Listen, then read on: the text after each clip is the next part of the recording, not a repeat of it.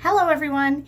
In today's vlog rewatch, we're going to look back at one of the vlogs from our Mariner of the Seas cruise, which we took out of Miami. It was a 4-night Bahamas cruise in August of 2018. The vlog that we're going to look at today is from the first night of our cruise. We had left the port of Miami in the afternoon, and this was after dinner. We decided to take a walk around the promenade deck, which is on deck 4 on Mariner of the Seas. I'm doing this one a little bit differently in that I just pulled some clips from the video rather than showing the whole video, but I will link the entire video up above for you so that you can watch it if you want to. Let's take a look at the first clip. So we're gonna take a walk around the promenade deck on deck 4, but first I have to show you guys this. Isn't that gorgeous? And if you look really close, you can see the skyscrapers in the city of Miami. I just thought that was really cool.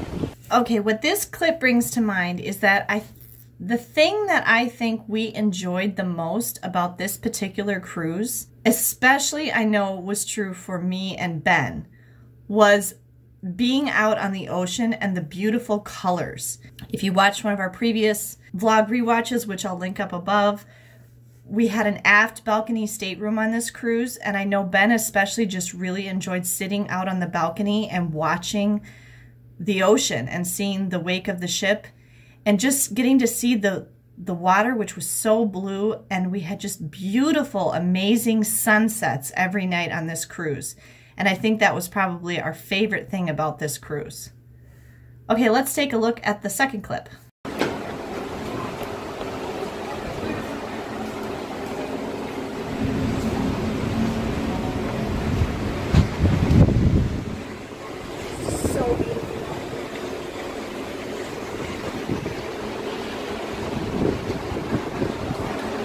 What's in there? Air. Yeah.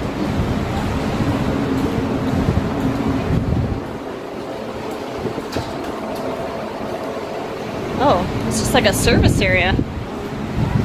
Ah! So this is what a full one looks like. Okay. Thank you, Ben.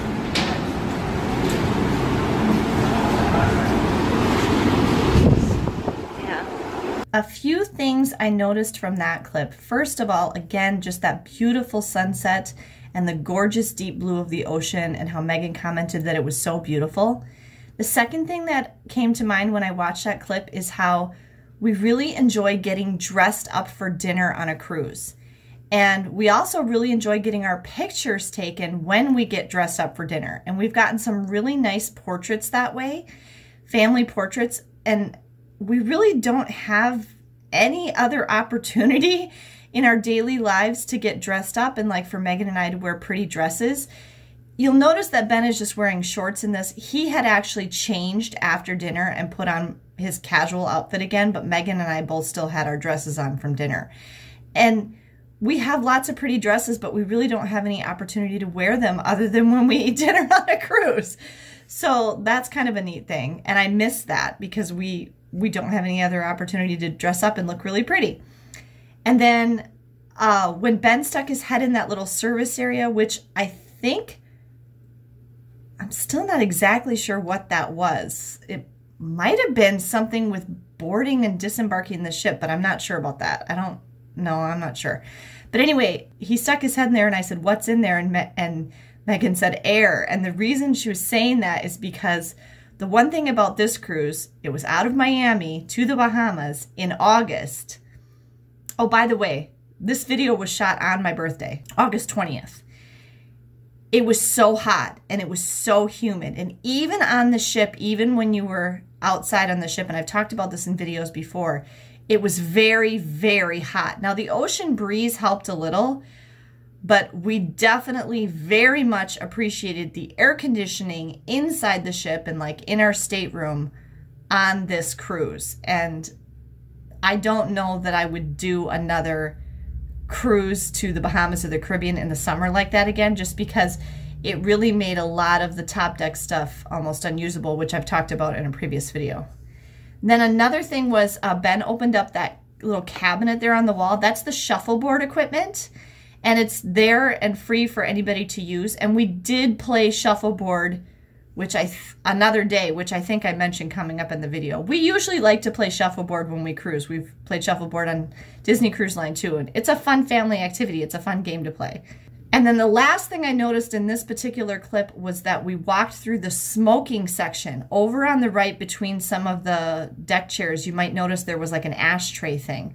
So that is one thing. Although they've made the majority of ships smoke-free, there are still smoking sections for smokers on some ships, and unfortunately, one place that you'll still find them is the casinos, which can really, the smoke can spread to a lot of areas nearby in the center of the ship, and then outside in some section of the deck like this, and I really don't like that because inevitably it's some place that other people are going to need to walk through, and it kind of ruins you being able to walk all the way around the ship, that eventually you've got to walk through this cloud of smoke. So I don't know what the solution is, but I personally don't like that at all. Let's look at the last clip. It's on this sign. So hold on, I just want to see what's up these stairs. Bud, can you go look and just see? Be careful. Does it go all the way to the bow? Huh? Okay. Be careful. Hold the rail. Or not. I don't even know. Right now. A couple days later, but I came up those steps to see if I actually can get all the way to the bow. I was on deck 4. Which is where like the promenade deck is. We just played shuffleboard. It rained, that's why there's all this water. And yes, indeedy, we can get to the bow. It's very wet, so I have to be careful. Oh, in fact, there's a really cool thing here. Shoot! How'd we miss this? Of the ship. Oh, this is the helicopter pad. There's the tugboat.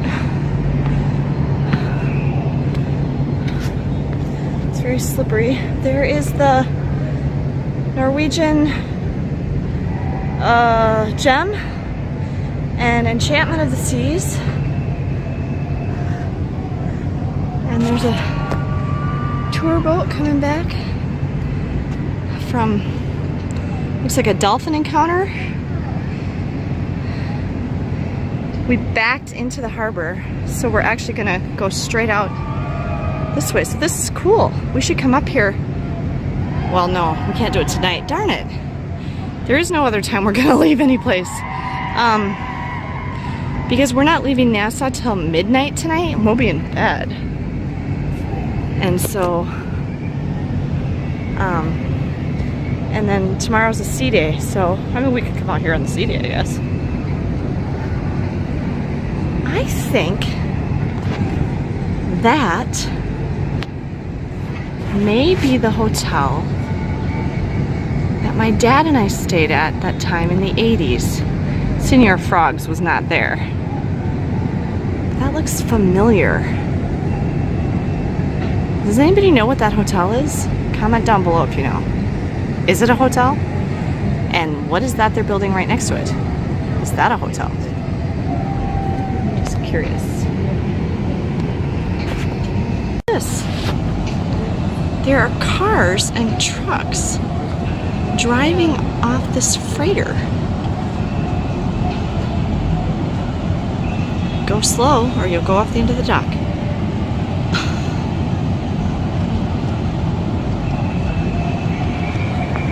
This freighter pulled in here between us and the city of Nassau after we already docked. I feel like I've seen that freighter before. Some other cruise. Here's the bridge. Will you get to go on the bridge tomorrow? Okay, so that was a longer clip. The first thing was that first night, and we had actually walked through the interior part of would have been forward of the ship, kind of right by the theater, the main theater, and cut across to the other side of the promenade deck, because we didn't realize that you could go up those steps and around the bow and back down the steps on the other side. We figured that out when I went a couple days later and discovered this. And then we did that more than once, but we figured it out kind of late. So that's one thing about these big ships. They're so big and there's so many different places you can walk around and all sorts of little nooks and crannies that you could spend like a really long time just exploring the ship and not find everything like that. You know, rooms you didn't know existed or hallways or whatever. When I sent Ben up there to check, he didn't walk any farther than the top of the stairs, so he didn't realize that that kept going all the way to the bow. And I actually have no idea what he said when he came back down the stairs there. A couple days later, we were docked in Nassau. We did not do anything in Nassau that day. I did get off the ship briefly in the morning and just walked up and down the pier to look at what other ships were docked in Nassau with us at the time.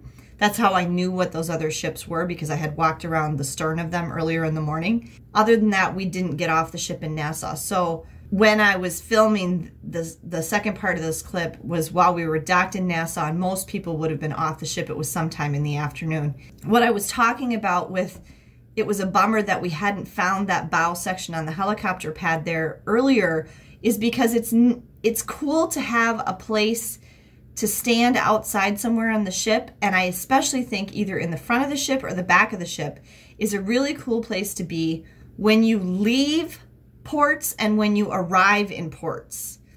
And when we left port from Miami, we actually sat out on our own balcony, which was at the stern of the ship.